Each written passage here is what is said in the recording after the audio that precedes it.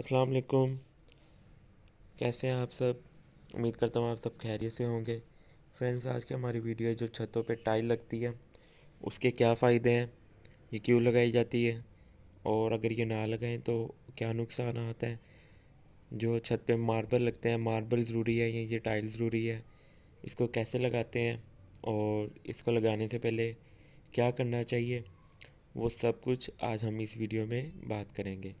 तो video start करने से पहले अगर आपने हमारा चैनल अभी तक सब्सक्राइब नहीं किया तो हमारे चैनल को सब्सक्राइब कर लें। चलें फ्रेंड्स, हम वीडियो शुरू करते हैं। फ्रेंड्स, ये जो आप अपने सामने टाइल देख रहे हैं इसका रेट तकरीबन एक टाइल का 10 रुपये है और 3 मरला के घर में ये तकरीबन जो है 3000 ईंट लग जाती है। और इसी के हिसाब से इसके जो लगाने से पहले नीचे मट्टी, जो मट्टी आप वो चिकनी मिट्टी सी जो होती है ब्राउन कलर की, वो मट्टी, या जो हम चिनाइयाँ स्टार्ट करने से पहले जो नीचे गसू डालते हैं, जो रेत और मट्टी मिक्स होती है, वो डाल सकते हैं। तो हमने यहाँ पे गसू डाला है। मट्टी डालें और गसू डालें, कोई नुकसान नहीं है, दोनों का एक ही काम है। मट्टी थोड़ी सी महंगी मिलती है और ये थोड़ा सस्ता मिलता है। और आप अपनी वीडियो पे इसको लगाने का तरीका भी देख सकते हैं। काफ़ी खूबसूरत तरीके से, काफ़ी नहायत नफीस तरीके से ये लगाई जा रही है, बिल्कुल लेवल करके। जब ये टाइल लगाई जाती है तब इसका लेवल किया जाता है छत का, ताकि जो भी बारिशी पानी हो वो एक साइड की तरफ जाए। ये बहुत ज़रूरी है।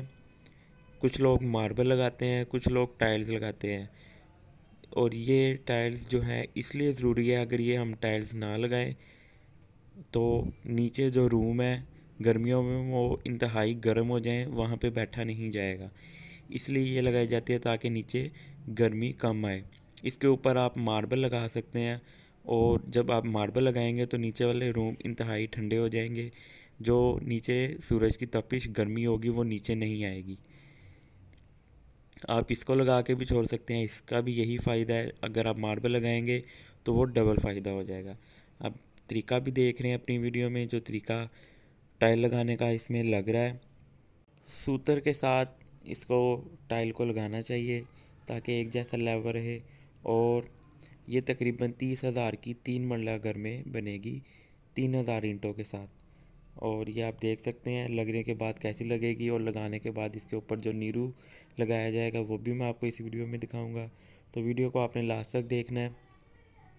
नीचे गसू डाल के इसका लेवल, साथ साथ लेवल बना के ऊपर टाइल्स रखी जाती हैं, और जहाँ पे इसका बारिशी पानी होगा उसकी तरफ इसकी डाल रखी जाती है। और ये इसके गसू डालने से पहले जो नीचे है वो एक शापर, मोमजामा जिसे हम कहते हैं, वो डालना लाजमी है, बहुत ज़रूरी है। नहीं तो सारा जो भी है मसाले का पानी वगैरह वो सारे नीचे छतों में जाके छत लीक वगैरह होने लग जाएगी। तो लगने के बाद ये कुछ इस तरह आपको दिखाई देगी। अभी मैं आपको वीडियो में दिखाता हूँ, आपको इसकी जो स्लाइड है वो भी इसमें पता चलेगी कि इसमें कैसी स्लाइड रखी गई है। ये 3 मरले का घर है जिसकी आपको मैं छत का रिव्यू दिखा रहा हूँ। ये देखें, उस तरफ को इसकी स्लाइड रखी गई है, वहाँ पे जाके इसका बारिशी पानी जमा हो जाएगा। और ये लगने के बाद इसके ऊपर ये आप देख सकते हैं इंतहाई पतला सा नीरू सा बना के मसाला जात के साथ, जिसमें सिमर का रेशियो ज़्यादा होगा, वो लगा के एक लकड़ी की चपटी की मदद से या वाइपर की मदद से आप इसको स्लाइड पे कर सकते हैं। और लोहे का गरमाला, ये 3 चीज़ें इंतहाई ज़रूरी हैं और 2 चीज़ें भी काम दे सकती हैं आपको।